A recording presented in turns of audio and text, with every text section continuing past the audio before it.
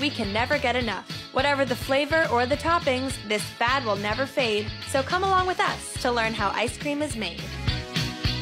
Heavy cream, condensed skim milk, and liquid cane sugar are mixed together with egg yolks and other natural ingredients, depending on the flavor.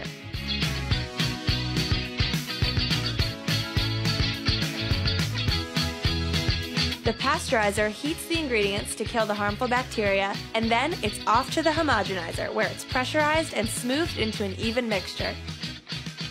It's held in the tank room for 4 to 8 hours to allow the ingredients to intermingle, and from there it heads to the flavor vats. Here, a range of flavors are pumped into the mixture. Things like vanilla, banana puree, pure peppermint, and more. Next, it goes to the freezer. At Ben & Jerry's Waterbury plant, the freezers are 40 degrees below zero.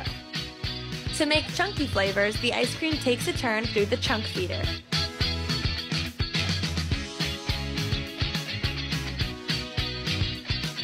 Swirls of fudge, caramel, peanut butter, and other flavors flow through a variegator and get injected into the ice cream.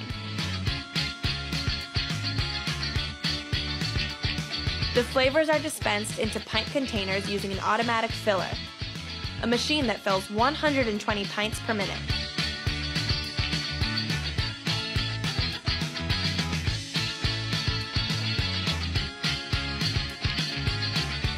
The pints head over to the spiral hardener, an environment that's 60 degrees below zero with the wind chill, and become fully frozen.